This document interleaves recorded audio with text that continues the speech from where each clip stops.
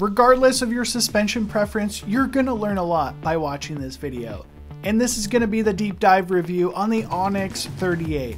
To start it off, this is my friend John, and he's an absolutely animal on the bike. This is what his Strava account looks like, and he just likes to go super fast and shred a lot. Oh, first impression, super supple, small bump, especially plowing into things at speed. Dampening seems good. It is pretty noisy, especially compared to the Zeb. Feels very much similar to the 38 Fox. Fork was definitely super divey, just watch the replay. Now, I dragged John's extra bike up the hill with a full DVO suspension, but his main bike is a Levo with RockShox, so we're gonna go back to back on a couple sections of trail. Now, this is a Trek rail with a full DVO suspension platform, and it was a little bit divey in the front, so we kept playing around with the air pressure to get him dialed. Now, there's definitely a strong preference for him to keep on his Levo, and this is the RockShox Zeb in some chundery trails.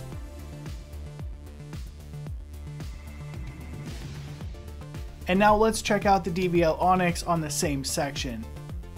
Definitely more small bump out of the DVO, but the RockShox is so progressive it does stay higher in his travel. But stay tuned because I got a little secret. Pretty similar, really supple, hitting the stutter bumps on the Onyx. Better control on the Zeb, especially on the lippy step up jump as you thunder down into it. So I just felt like I had a little better control through the travel on the Zeb. But the small bump is good. The Onyx plows and it thunders. Overall, pretty impressed. I think dialing in the air pressure would help. Definitely much better. We pumped it up 10 more PSI and it was a little better. Might have to go up a little further. So. Now here's the main takeaway. The DVO Onyx right here does not jump as good. It doesn't have as much control throughout the travel because it's easier to press down. The benefit of this, it has a lot more small bump sensitivity than the Zeb. The Zeb here, you've got incredible pop-off jumps, but you lack quite a bit of small bump sensitivity. And this is a Charger 3 Buttercup Zeb that does not fix the issue.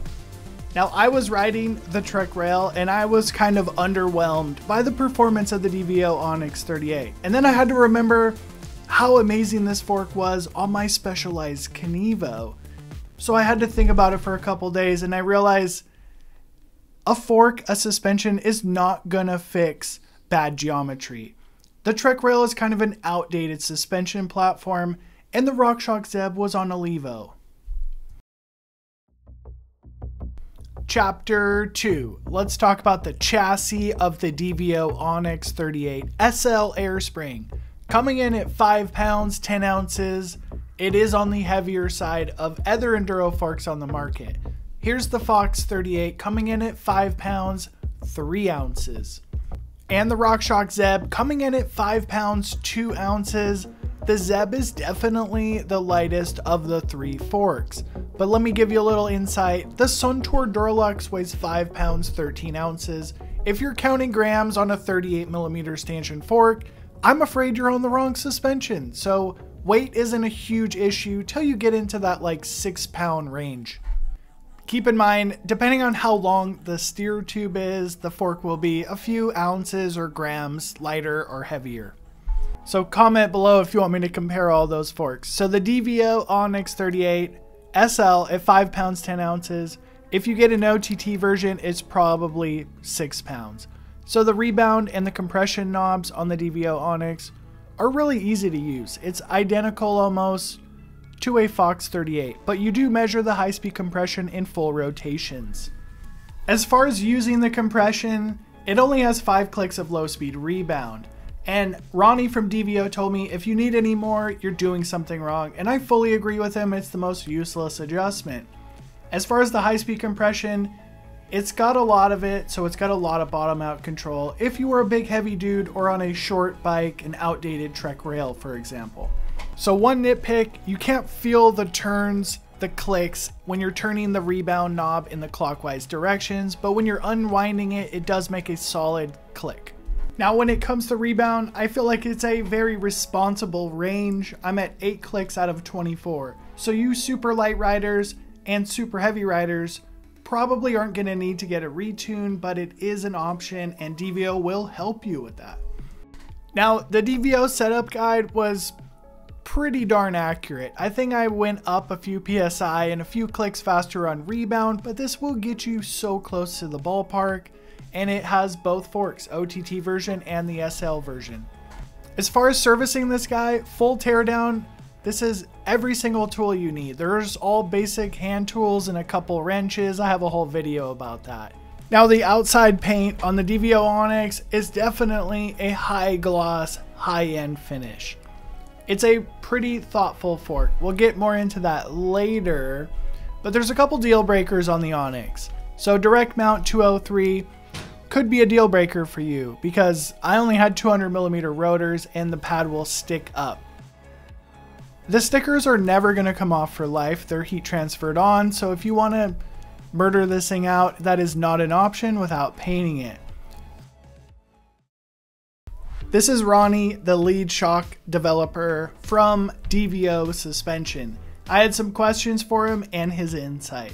So the first thing he told me is, this is their favorite project of all time. It took many prototypes and years to develop. He said there's meticulously engineered upper and lower legs for perfect alignment. I can fully vouch for this because I took it apart.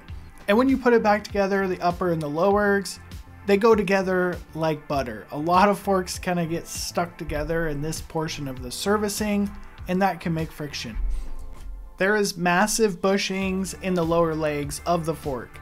So he told me these are for longevity and more bushing overlap. More bushing overlap means the stanchion touches more surface area on the bushing, making less side loading and less friction.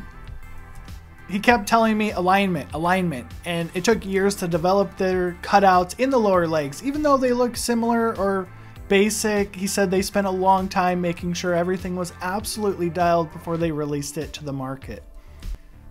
So I questioned Ronnie on servicing the fork. I told him, wow, it was pretty easy to service, and he said, yes, absolutely. I put a lot of effort in to make sure it is easy to service at bike shops and for home users. And I was like, completely shocked, because engineers usually just don't give a fuck about fixing something. They'll just figure that out later. It's one of those rare instances where the engineering and the end user mechanic are in harmony with each other and they don't hate each other. On the topic of service, I asked Ronnie, will other oils destroy the DVO suspension? He said no. They do have an approved list, but you could use other ones as long as it's not the old RockShox branded bottle. Why is DVO one of the last holdouts for a bladder style compression assembly? And he told me, well, we did a couple blind test runs with an IFP fork and a bladder style compression fork, and most people preferred the bladder if they didn't know they were riding on it. So I asked him, hey, it looks the same as the older one. And he said, well, it is basically the same, but we put an upgraded 10mm shaft inside of it and everything is enlarged. It retains the same basic functions because it was good. We didn't need to change it that much. Ronnie went on to explain that their bladder assembly works in opposite to most conventional style bladders. It works on a pressure differential. Basically, when the fork is compressed, the oil goes outside of the bladder. And it's a little above my pay grade and a lot of sorcery going on. So I'm going to make it real simple. The damping is really good. It's got 5 clicks of low speed, 36 clicks of high speed.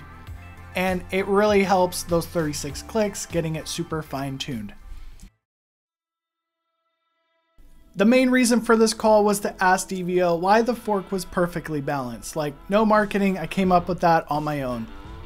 So basically Ronnie told me, well, I can tell you. So here it is. They spent years and many prototypes developing the dimple location inside of the stanchion. When we look at the DVO Onyx 38 airspring, it looks very simple. It looks like it could go in a RockShox domain, so I couldn't figure this out for the life of me. Now the dimple location will tell the fork when to equalize the negative and positive chambers. Now there's companies like Vorsprung that will make an upgraded air piston to try to trick the dimple to make it more balanced. But when you buy the DVO Onyx 38, you're just getting the perfect balance straight out of the box. Now DVO has the best customer support in the entire industry. But keep in mind they are a small company, so try not to overwhelm them with your dumb questions and study this video before commenting.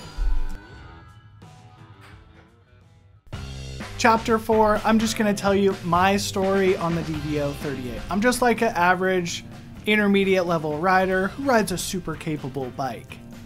So I bought the Onyx 38 new with 180 millimeters of travel. They will send you the fork with whatever travel you want, and I purchased a 170 millimeter air spring. I honestly prefer buying used forks because I don't have to pound a star nut in, but got that all taken care of, mounted it up on the bike, and I was very impressed with the fork's performance on the first ride. It's an excellent set it and forget it fork. So remember, it's 180 millimeters fork, and this is a very long travel fork. When you have a lot of travel like that, it naturally makes it more progressive, so I didn't need to add any tokens to it. After riding it for quite a while, I was pretty impressed with it, but you know, I always kind of take stuff apart. So I took the Onyx 38 completely apart, make a whole video on it, put some Motorex 2.5 weight oil in the damper because it's super expensive. When I changed the damper oil, I also installed the 170 millimeter air spring and took it out for a ride. Now here's the first ride after changing the travel to 170 and changing the damper oil. And you need to know what this fork sounds like before you get it. It makes quite a bit of noise when you cycle it deep into the travel. So back to my modifications, I put 2.5 weight damper oil in it and it's completely changed the fork. But wait, I forgot, I changed the air spring too. Don't make two massive changes at one time because you're gonna get lost. Now the fork is gonna need some retuning. I ended up having to add some air pressure and some compression to the fork, but I'm unsure if it's because it's shorter travel or the damper oil. But it may be placebo as well. It felt more plush with lighter damper oil. I told Ronnie I did this and he said, as long as it's Motorex, it's perfectly good to put in the damper. So this is a ghetto way of tuning your fork. If you wanted it more progressive like a Zeb, you could just put 7.5 weight oil in the damper.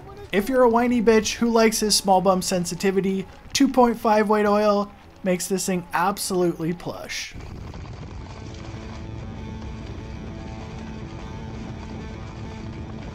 Now, I took this fork out on an all-day epic. You know, one of those rides, boring single track with epic scenery.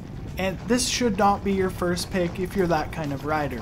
Because the DVO 38, you know, it's a big burly fork. It's hard to get this thing moving. It's not quite as nimble as a smaller stanchion 36. Personally, I prefer 36mm stanchions, and only about 10% of my riding demands a 38. But it is nice to have that reserve capacity in case you need it.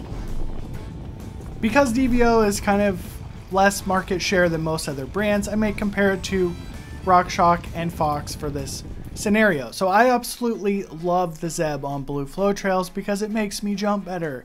And I love the Fox 38 because it gives me more traction on downhill lines. But I always feel compromised on those two forks. Like, one's amazing on blue flow trails, one's amazing on downhill lines. The DVO is just like the best of both worlds. It's not the perfect of both worlds, it's just the best of both worlds. I could not be more happy with the DVO 38 on my Specialized Kenevo. It's a super long, downhill oriented bike, but getting back to the front of the video, when I put the DVO 38 on my friend's Trek Rail, it was pretty awful. It was super divey in the front, as we can see my friend lurching over the top of the handlebars. This could be chalked up to incorrect suspension setup, which most of the time it is, but this is an absolutely amazing fork for your long travel enduro bike. Now, I feel like there's two camps. One is like diehard DVO and the other one's like DVO is trash. So you've got to watch this video on the screen to find out why DVO is actually amazing suspension.